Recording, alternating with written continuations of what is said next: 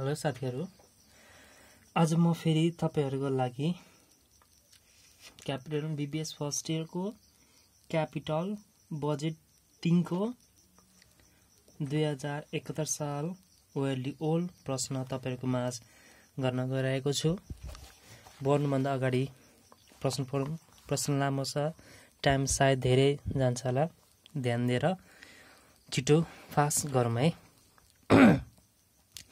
2071 साल OLD World Kantipur Plastic Company has been using the machine which was purchased 4 years ago. It cost rupees 3,60,000. के गरे Kantipur plastic company एउटा machine किनेछ 4 वर्ष अगाडि, जसको प्राइस रहेछ 3,60,000 मा किनेछ। The machine can be used for the 4 years after which realize rupees 20,000 cash. र यो मेसिन अझै कति वर्ष 4 वर्षसम्म हामी के गर्न सकिन्छ, युज गर्न सकिन्छ। र यो युज गरिसकेपछि यसको क्याश सेल्स भ्यालु चाहिँ वर्ष अन्तिममा गएर 20,000 हुन्छ भनेको छ। The machine depreciation straight line to 40,000 book value. र यो मेसिनको डिप्रिसिएसन चाहिँ हामीले स्ट्रेट लाइन मेथडबाट गर्नुपर्ने अरे, र जसको चाहिँ डिप्रिसिएसन हुनुपर्छ वर्ष अन्तिममा गएर 40,000 भनेको छ। The present sales of the company is each 20,000 unit at rupees 40 each. र अहिले कम्पनीले चाहिँ 20,000 साउन्ड बेच्छ अरे 40 गोटाले। The variable cost of the company 40% of sales, र variable cost चाहिँ 40% हुन्छ अरे सेल्स को। And needs allocation of 250 for annual fixed cost inclusive depreciation, र फिक्स कस्टमा खर्च हुन्छ 2,50,000, जसमा डिप्रिसिएसन पनि के गरेको छ अरे समावेश गरेको छ अरे।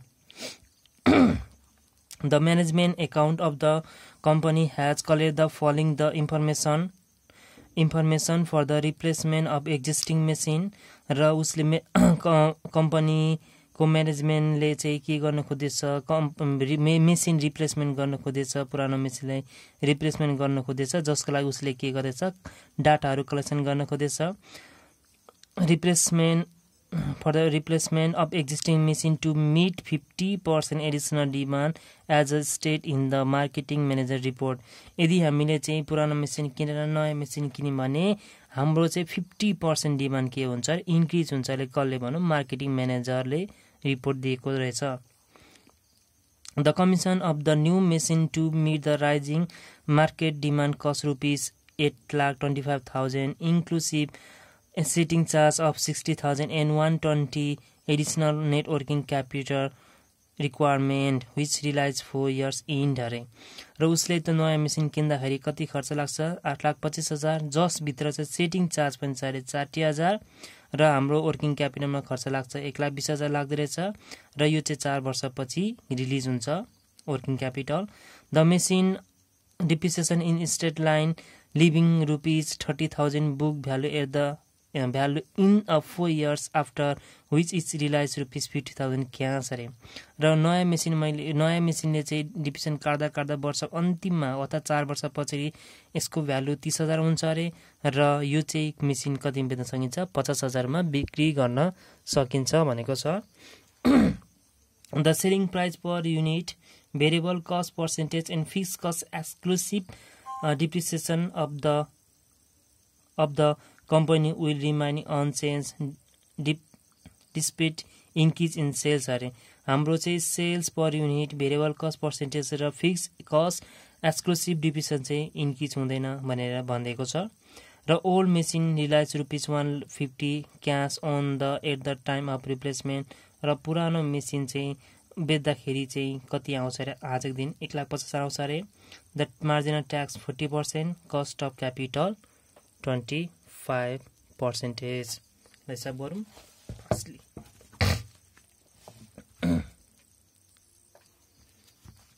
सुरुमा हामी टेबल बनाउँछौँ। हामी बनाएको छौँ 2071 साल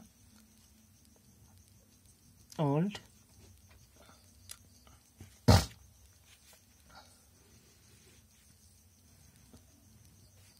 यो हाम्रो टेबल भइहाल्यो। यहाँ ओरिजिनल कस्ट, यहाँ book salvage value, cash salvage value, book salvage value, cash salvage value, original cost, book salvage value, cash salvage value. यो अलवेज प्लस हुन्छ, यो अलवेज माइनस हुन्छ, यो माइनस, यो प्लस, यो माइनस हुन्छ, यसको त मतलब भएन। Kantipur plastic company has been using the machine which was purchase 4 years ago। 4 वर्ष अगाडि मेसिन किनेको थियो, 4 एट द कस्ट रुपिस 3,60,000 उसले किनेको रहेछ, 3,60,000 किनेको रहेछ, भइहाल्यो। The machine can be sold further 4 years। 4 वर्ष पछाडि अझै 4 वर्षसम्म चल्छ अरे, 4 years after which relies ₹20,000 cash. र वर्षको अन्तिममा गएर बेच्नु पर्यो त मेसिन चाहिँ कतिमा बिक्री हुन्छ, 20,000 बिक्री हुन्छ। त्यसपछि दिएको छ the machine depreciation straight line to 40,000 books value भनेछ। यो मेसिनले डिप्रिसिएसन काटेपछि यसको बुक भ्यालु कति हुन्छ, वर्षको अन्तिममा 40,000 हुन्छ। The present sales of the company is कति 20,000 युनिट एट द ₹40 इच भनेको छ। सेल्स दिएको रहेछ, सेल्स युनिट दिएको छ, सेल्स युनिट दिएको छ, तर कुनको ओल्ड दिएको छ कति हजार, 40,000 युनिट, 40,000 युनिट। अर्को दिएको छ सेलिङ प्राइस दिएको छ हामीलाई कति, 40 रुपियाँ दिएको छ। The variable cost of company is 40% of cells. अर्को दिएको रहेछ हामीलाई भेरिएबल कस्ट दिएको रहेछ हामीलाई 14% दिएको छ अन सेल्सको।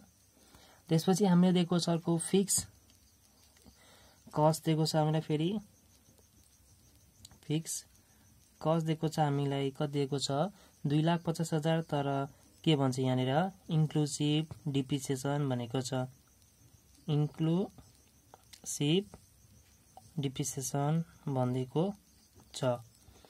त्यसपछि दिएको छ अर्को द म्यानेजमेन्ट एकाउन्ट भनेर छ। त्यसपछि the management account of the company has collect the following information for replacement of existing machine meet 50% additional demand as state in the marketing manager report. भनेपछि यदि हामीले नयाँ मेसिन किन्यौँ भने हाम्रो सेल्स के हुन्छ, इन्क्रिज हुन्छ ले 50%ले। भनेपछि सेल्स युनिट के हुने भयो, इन्क्रिज हुने भयो। अथवा नयाँ मेसिनको सेल्स अथवा नयाँ सेल्स कति हुने भयो हाम्रो, पहिले थियो 40,000 प्लस 40,000 को 50% बढ्छ अरे, 40,000 को 50% इन्क्रिज हुन्छ भनेको छ। भनेको कति भयो, यो जम्मा 60,000 युनिट भयो। भनेको नयाँ मेसिन किन्यो भने हाम्रो सेल्स हुँदो रहेछ, हाम्रो कति जम्मा 60,000 हुँदो रहेछ। त्यसपछि अर्को दिएको छ the commission of the new machine meet the rising demand cost ₹8,25,000। उसले के अरे 8,25,000 रुपियाँमा के गर्छ, मेसिन किन्छ, जसभित्र चाहिँ 60,000 सेटिङ चार्ज पनि छ भन्दा चाहिँ यो भित्र 60,000 पनि के छ अरे सेटिङ चार्ज छ अरे, यो यहाँ भइहाल्यो। अनि एडिसनल वर्किङ क्यापिटल रिक्वायर्ड भनेको छ हामीलाई कति,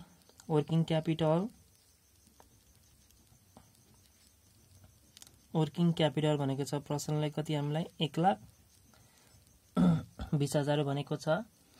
त्यसपछि दिएको छ net working capital at the and the machine depreciate in the state line living 30,000 books value at the 4 years अरे। र हाम्रो डिप्रिसिएसन चाहिँ काट्दै जाँदाखेरि चाहिँ वर्षको अन्तिममा गएर 30,000 छाडिदिन्छ अरे, आफ्टर विच रिलाइज ₹50,000 क्यास। र क्यासमा हामीले त्यो मेसिन बेच्नु पर्यो भने अथवा नयाँ मेसिन बेच्नु पर्यो भने 50,000 रुपियाँ क्यास आउँछ अरे। अब selling price per unit, variable cost percentage, fix cost excluding depreciation चाहिँ के हुँदैन, चेन्ज हुँदैन भनेको छ। अनि ओल्ड मेसिन रिलाइज गर्छ कतिमा बेच्छ, पुरानो मेसिन उसले बेच्ने भयो कतिमा 1,50,000 बेच्ने भयो पुरानो मेसिन भयो। अब यहाँनिर हाम्रो प्रश्न गिभन यति नै छ। हामीले निकाल्नुपर्ने एनसिओ, सिएफएटी, फाइनल एचएबीटी अनि सजेस्ट गर्नुपर्ने छ। यो भयो हाम्रो प्रश्न। अब के छ भने नि, अब मैले के गर्नु पर्यो, यहाँ एउटा इन्फर्मेसन एउटा मिसिङ छ। यहाँनिर बुक सेल्स भ्यालु दिएको छैन, यहाँनिर नदिए पनि हामी के गर्न निकाल्न सक्छौँ। अब मैले निकाल्नु पर्यो सबभन्दा सुरुमा यो बुक सेल्स भ्यालु। अब यो बुक सेल्स भ्यालु कसरी निकाल्ने भने, बुक सेल्स भ्यालु भनेको के हो, बुक सेल्वेज भ्यालु भनेको के हो भने बुक सेल्वेज भ्यालु भनेको के हो भने डिप्रिसिएसनमा ओरिजिनल कस्टमा डिप्रिसिएसन घटाएर रहेको भ्यालुलाई के भनिन्छ बुक सेल्वेज भ्यालु भनिन्छ।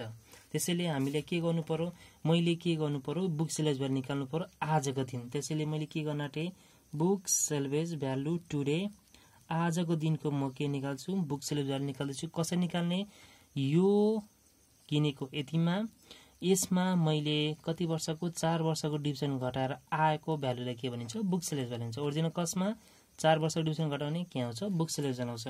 त्यसैले ओरिजिनल कस्ट माइनस के घटाउनु पर्यो 4 वर्षको डिभिजन घटाउनु पर्यो टोटल डिप्रिसिएसन अथवा एकुमुलेटेड डिप्रिसिएसन अफ 4 इयर्स 4 वर्षको के घटाउनु पर्यो टोटल डिभिजन घटाउनु पर्यो आइहाल्छ। ओरिजिनल कस्ट कति 3,60,000 माइनस टोटल डिभिजन छैन। अब डिभिजन निकाल्नु पर्यो पुरानो मेसिनको डिभिजन निकाल्ने तरिका एउटा original cost minus book salvage value divide by 4 यो तरिका निस्किन्छ। Book salvage value divide by 4 यसरी निस्किन्छ। तर यो दुईटाबाट सम्भव छैन किन यसको भ्यालु दिएको छैन यो दुईटाबाट सम्भव छैन किनकि यसको भ्यालु दिएको छैन। मैले यो दुईटा युज गरेर के गर्नु पर्यो मैले डिभिजन निकाल्नु पर्यो पुरानो मेसिनको।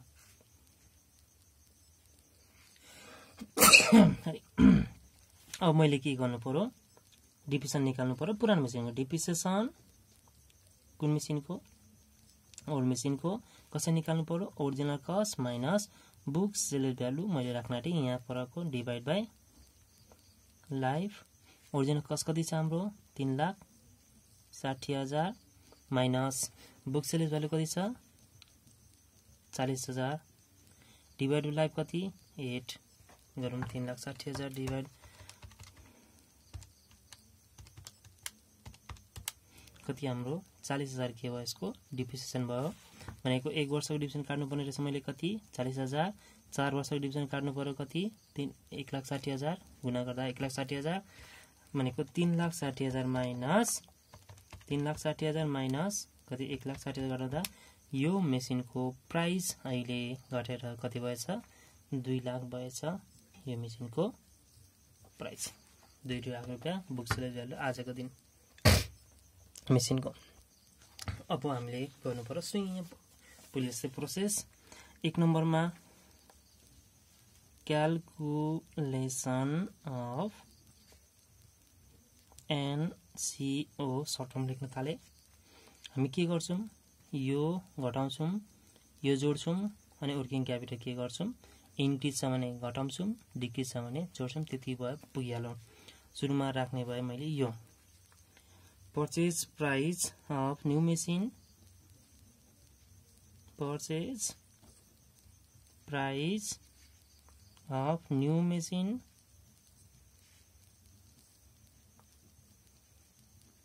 with setting charge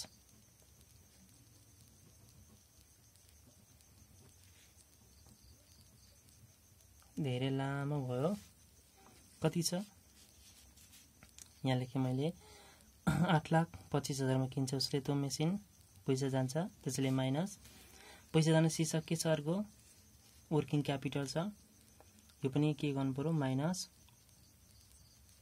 working capital required अथवा इन्क्रिज वर्किङ क्यापिटल जे लेख्दैन भइहाल्यो कति 1,20,000 यो पनि माइनसमै पैसा जान्छ पैसा आउने शीर्षक के छ यो चाहिँ जोड्नु पर्यो 8 लेखिन्छ के नेट क्याश सेल्वेज भ्यालु यो कुन मेसिन हो ओल्ड मेसिनको हो ओल्ड कसरी निकाल्छौं हामी सुरुमा लेख्नु पर्यो क्याश सेल्वेज भ्यालु 1,50,000 रुपैयाँ। त्यो कम्पनीलाई घाटा भयो कि नाफा भयो भने ट्याक्स लाग्छ घाटा भयो भने ट्याक्स सेभ हुन्छ। 2 लाखको मेसिन उसले बेच्दैछ कतिमा 1,50,000 बेच्दैछ त्यसैले 50,000 घाटा भयो त्यसैले प्लस 50,000 घाटा भयो 50,000 को 50% ट्याक्स लाग्ने भयो भनेको 50 यो 25,000 1,50,000 25,000 1,75,000 रुपैयाँ के भयो पैसा हाम्रो आउँदै रहेछ भनेको माइनस 8,25,000 माइनस 1,20,000 प्लस 1,75,000 7,70,000 रुपैयाँ सरी 8,25,000 माइनस 1,20,000 प्लस 1,75,000 7,70,000 रुपैयाँ।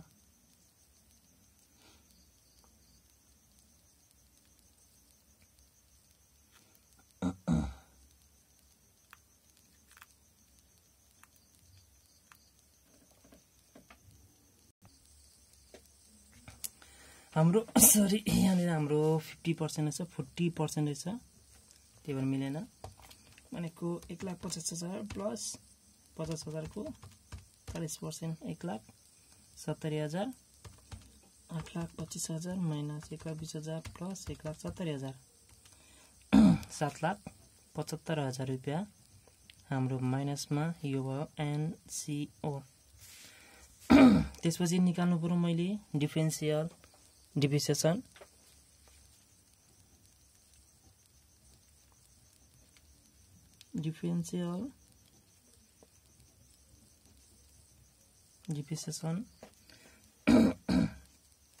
हामीले त पुरानो डिभिजन त निकालिसकेको छु, मैले सुरुमा निकालिसकेको छु। यहाँनिर छ कति 40,000 रुपैयाँ नयाँ मेसिनको निकाल्ने अनि दुईटा के गरिदिने घटाइदिने, त्यो गर्ने बित्तिकै हाम्रो के हुन्छ कुराकानी सकिहाल्छ।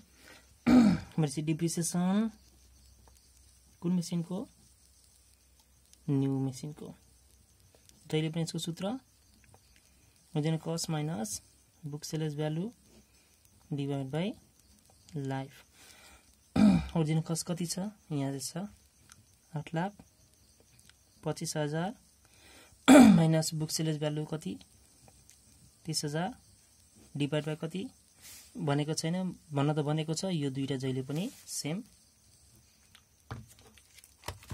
8,25,000 माइनस 30,000 डिभाइड बाई कति 8,25,000 माइनस 30,000 डिभाइड बाई 4 कति 1,98,750 रुपैयाँ। अब पालो आयो डिफरेन्शियल डिप्रिसिएसन। के गर्नु पर्यो? नयाँबाट पुरानो डिभिजन घटाउनु पर्यो।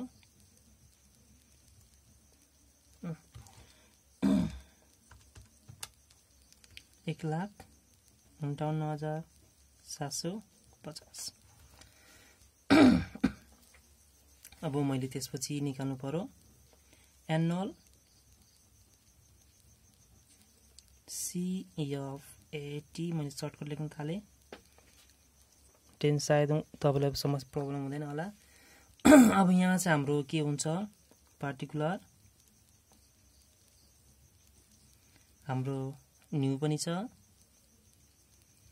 ओल्ड पनि छ, अनि मलाई चाहिन्छ जहिले पनि के चाहिन्छ दुईटाको डिफरेन्ट भ्यालु चाहिन्छ।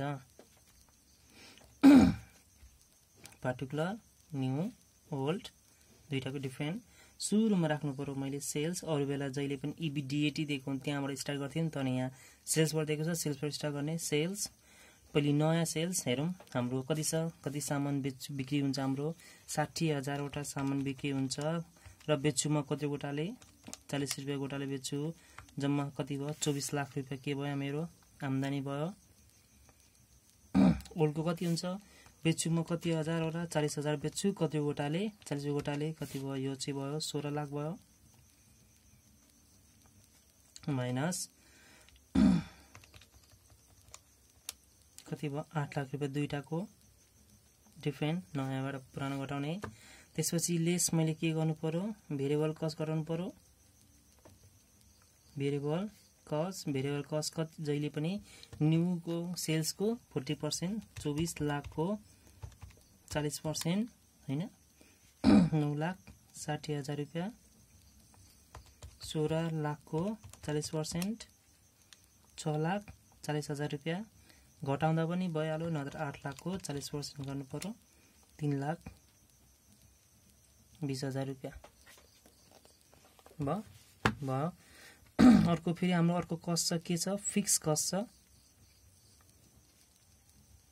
फिक्स कस्ट छ अब फिक्स कस्ट हेरौँ त हाम्रो कति छ फिक्स कस्ट दिएको छ प्रश्नले 2,50,000 छ तर यसमा के छ डिप्रिसिएसन इन्क्लुड छ, तर कुन मेसिनको? पुरानो मेसिनको। त्यसैले त्यो चाहिँ राख्नु भएन। भनेपछि मैले के गर्नु पर्यो? 2,50,000 रुपियाँ भयो डिप्रिसिएसन भयो, फिक्स कस्ट भयो, जसमा डिप्रिसिएसन छ, पुरानो मेसिनको छ। पुरानो मेसिन डिप्रिसिएसन कति? 40,000 घटाउनु पर्यो। कति आयो?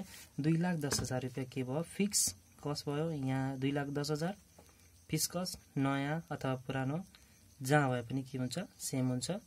यसको डिफरेन्ट छैन। हामीले चाहेको भनेको यो हो। अब यसरी गर्दा पनि भयो। यसलाई भनिन्छ EBDAT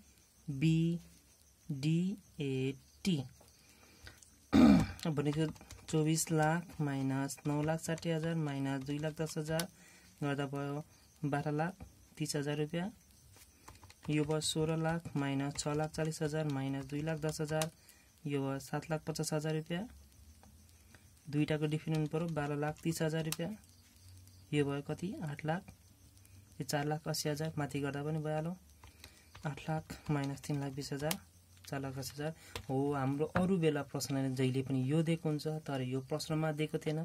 त्यसैले यो निकाल्नु पर्यो अनि हिसाब गर्नु पर्यो। यो भइहाल्यो। अब हाम्रो पहिलेको प्रोसेस पहिलेको प्रोसेस अब हामीले यो आयो। अब EBDAT आएको छ अर्कोमा। अब यो दुईटा स्टप गर्दा भइहाल्यो। यसलाई केही नगर्ने, छोडिदिनु। यहाँदेखि start to be continue. EBDAT कति आएको छ? 4,80,000 रुपियाँ। त्यसमा लेस गर्नु पर्यो मैले कि अब डिप्रिसिएसन अथवा डिभिजन मात्रै लेखेँ मैले। डिप्रिसिएसन लेख्नु पर्यो।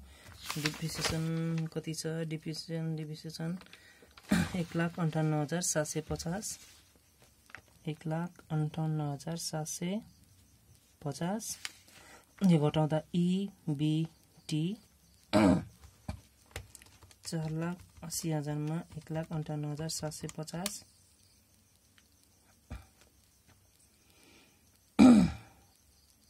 आयो कति? 3,21,250। यसमा मैले के घटाउनु पर्यो? लेस ट्याक्स घटाउनु पर्यो। ट्याक्स हामीलाई दिएको छ पर्सनल कति पर्सेन्ट? 40% कस्टको। यसै घटाउनु पर्यो। यसको हुँदो रहेछ 1,28,500 ट्याक्स। यो घटाउँदा EAT आउँछ 3,21,250 1,92,750। यसमा हामीले फेरि के जोड्नु पर्यो? डिप्रिसिएसन जोड्नु पर्यो। डिफरेन्सियल डिप्रिसिएसन जोड्नु पर्यो अथवा डिभिजन जोड्नु पर्यो। कति? 1,58,750। CFAT आयो हाम्रो।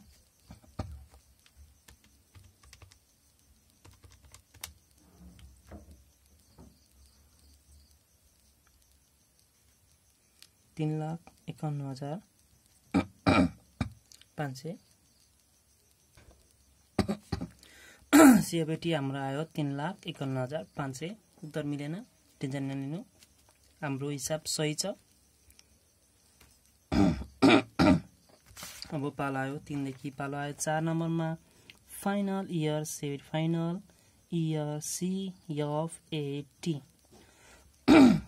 यसमा हामी राख्छौं CFAT 3,51,500। अब यसमा हामी के गर्छौं? वर्किङ क्यापिटललाई जोड्छौं। 8 वर्किङ इन्क्रिजलाई जोड्ने हो। इन्क्रिज वर्किङ क्यापिटल हामीले दिएको छ प्रश्नले कति? वर्किङ क्यापिटल दिएको छ प्रश्नले 1,20,000 रुपियाँ भयो। अब हामी के गर्छौं भने फाइनल इयर CFAT मा यो भ्यालु घटाउँछु, यो भ्यालु जोड्छौं। सुरुमा जोड्ने भए मैले 8 तर लेखिन्छ के?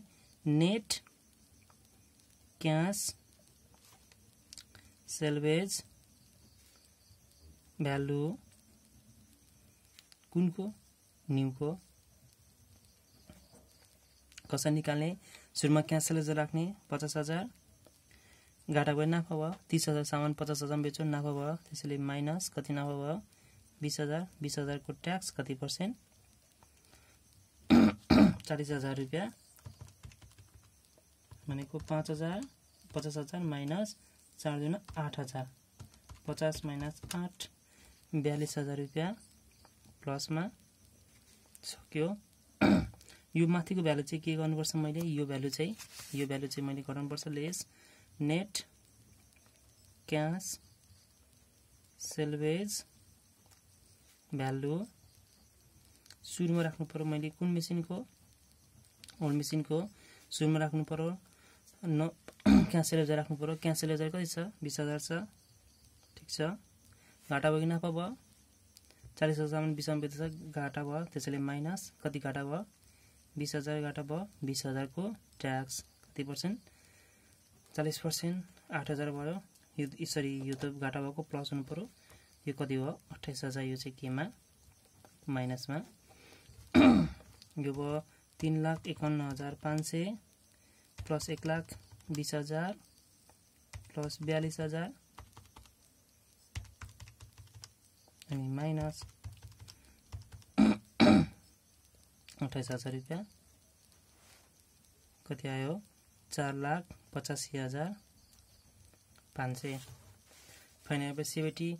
अब मैले के गर्नु पर्यो लास्ट टाइम गएर डिसिजनको लागि एनपीबी निकाल्नु पर्यो त्यसैले 5 इयरमा NPB calculation of NPB short लेखे सुरुमा इयर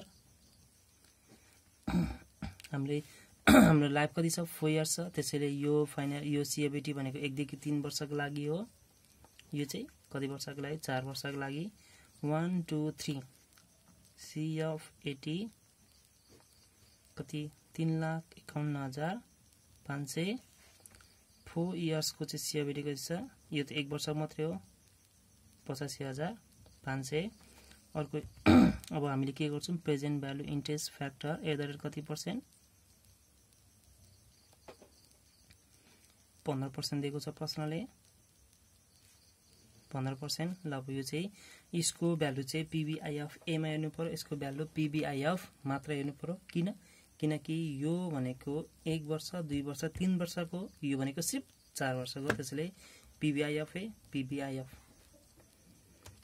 1 - 1 लगा 1 प्लस 15% को power 3 divide by 15% fix flow यो भयो 2.2832 1 लगा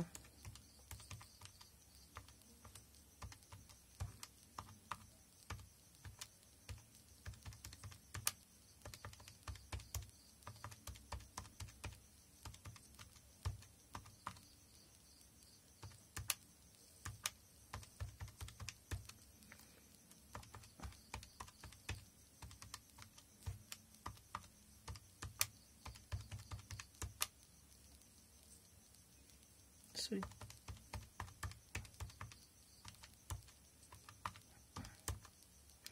0.5718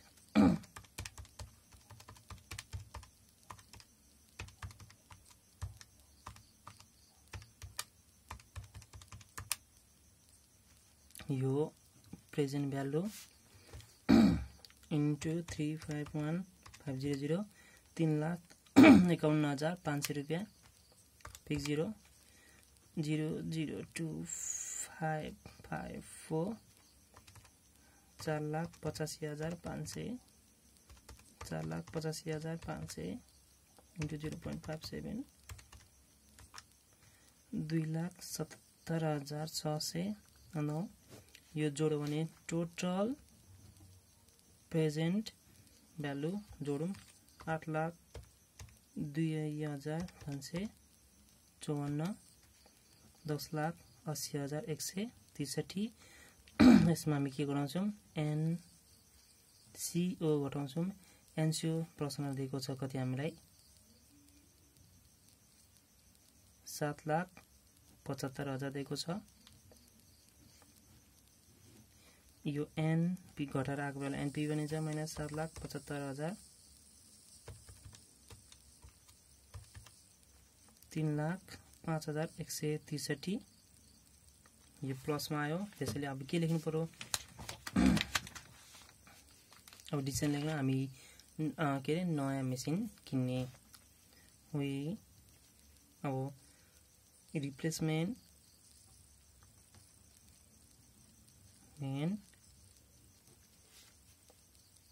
old machine because NPV is